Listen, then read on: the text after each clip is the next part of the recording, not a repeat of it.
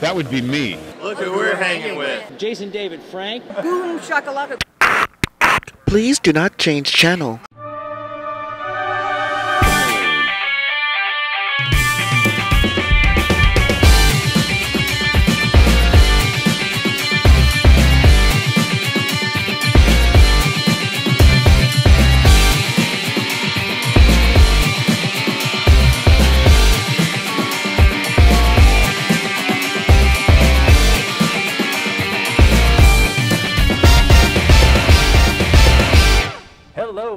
Web. Welcome back to the Hangin' With Web Show. I'm GW Pomichter. Thank you so much for logging on and tuning in. If you'll take 1 second, this guy right here, hit subscribe.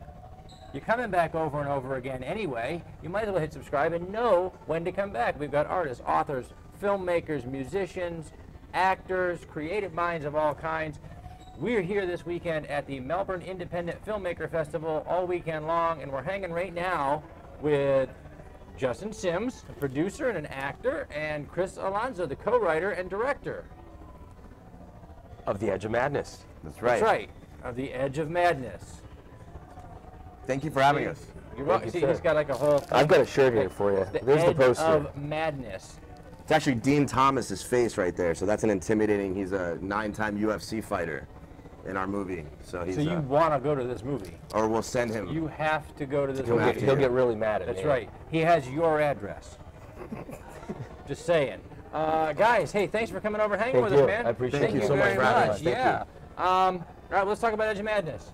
All right. So we're going to start with Chris. Yes, sir. As co-writer. Co-writer. Me and Justin, a couple years ago, came up with the concept, and Justin really came back on and put it all together.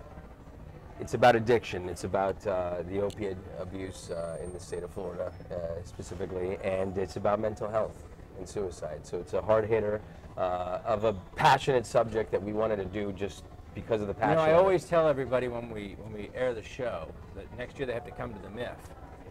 But this year at the MIFF, if you come to be educated, because they're hitting some hard topics this year, and the opioid abuse is a huge topic right now. It's a huge problem. Well, I mean, it's an epidemic. It's the worst drug epidemic in written history. That in 2016, more Americans died of drug overdose than Americans died in the Vietnam War. I mean, that's just a fact. Where we are, West Palm Beach, there's 17 overdoses a day. And my best friend was one of them in 2016 and died, and that's what really, I had to do something with his death, and because it was doing something to me, and so that's why we made this film. There's probably 20 pictures of people that have passed away in our film, all people that I know directly or indirectly. So we have angels in our film, you know. So it was an important message for us to tell. I went to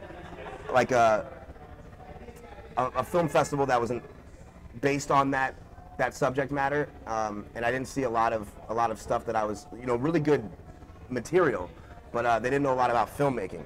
So I thought maybe we could mix those two things and make a drug awareness scare movie that doesn't really stink too bad. That's always a plus. If you can make a movie that doesn't stink too bad. That's our main objective. Just don't mess this up. Don't make it stink. Yeah, yeah. You know, in the arts, we strive for competence. Excellence is somebody else's problem. We want to be competent. Yes, sir. When we're creating art. All right. So this is obviously a very personal topic for you guys. Okay. So, you know, for a lot of people, you know, if you're shooting a comedy, you spend all day long on set laughing. If you're shooting a science fiction film, you spend all day long trying to figure out what the hell you're going to put in that green screen. Okay. You guys are shooting something that's so incredibly personal, and that you know people who have suffered from not just the addiction, but have died from it. What's that like walking on set and trying to create your art? And again, competence. We're shooting for not stinking, so that you have to let your brain do the work, but your heart's in there, man. Well, I'm blessed. We're blessed to be able to work together and to be able to have a team that we worked with for the past couple years, which, when we bring that energy on set, there's no highs and lows, there's go. And the energy, we all know what our job and our task is. So I don't think there was a negative, sad feeling on the set. There was a lot of energy, a lot of positive energy for that negative, to tell that story. To tell that story. Yeah. So as far as we're concerned on our set, it was a very happy set and a very, very serious set that really, the energy was really contained and made sure we got the job done and told that tale. That's fantastic. Yeah, anything else? You play the lead. Correct. You play the lead in this. And again, you know people who have suffered from this problem. You know people myself who as died well. from this problem, and yourself as well. So you have to go on set, and without having seen the film right now, I'm going to assume that you had to face this problem as a character. Yes, absolutely. You know, we try to channel our experiences into the acting. At the same time, there's a part of that that's got to be just incredibly terrifying to be bringing that to life, you know, as an actor. What was your process like? What did you go through with that? Well, if there's no butterflies, then I think something's wrong. For me, it's about aligning the butterflies into fighting formation. You know, I think that us artists are the most... That's going to be the next YouTube meme, by the way. Somebody's going to have butterflies in like a... Yeah, it's going to happen. If you did that. You got a couple things going on. Yeah. But I think, you know, I think us artists are the most alive people in the world. And that's because we have the ability to go back into our past.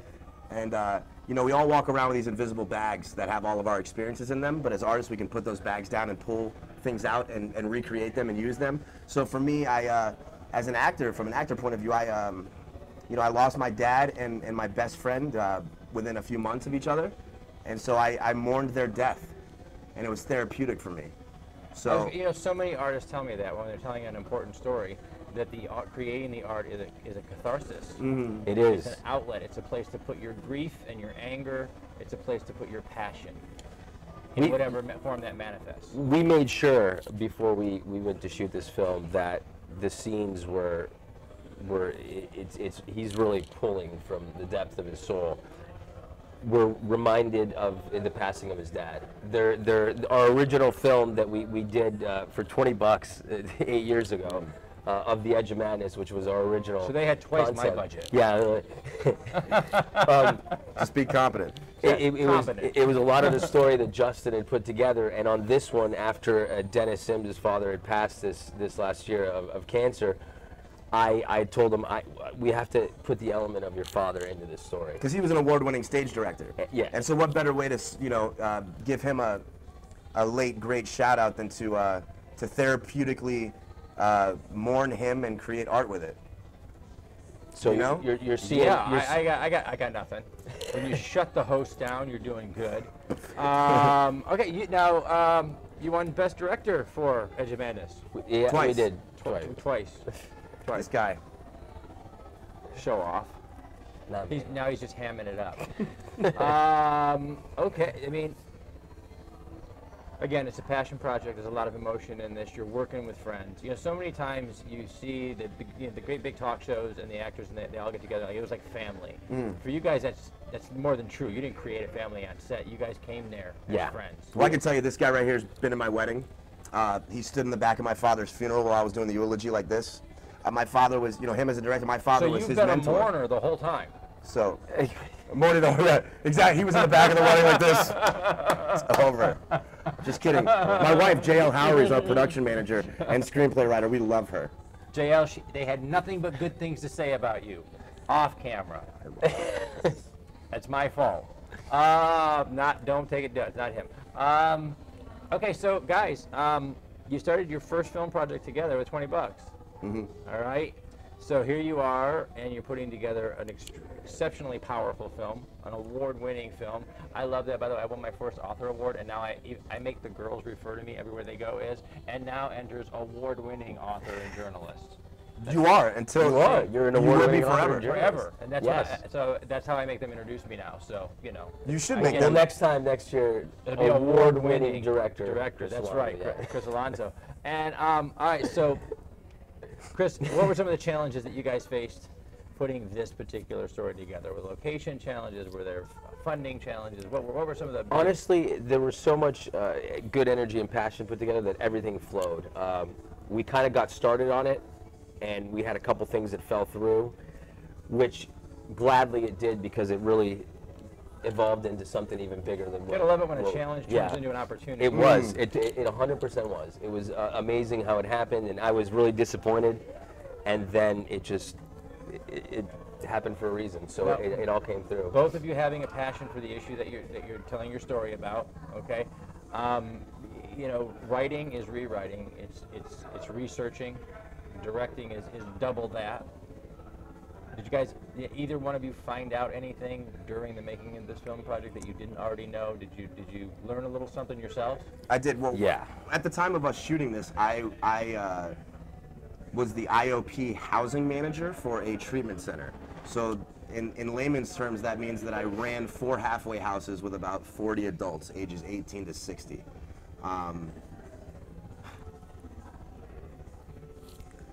You know, I was in the trenches of this disease, you know, driving around with Narcan in my car to zap kids that were overdosing.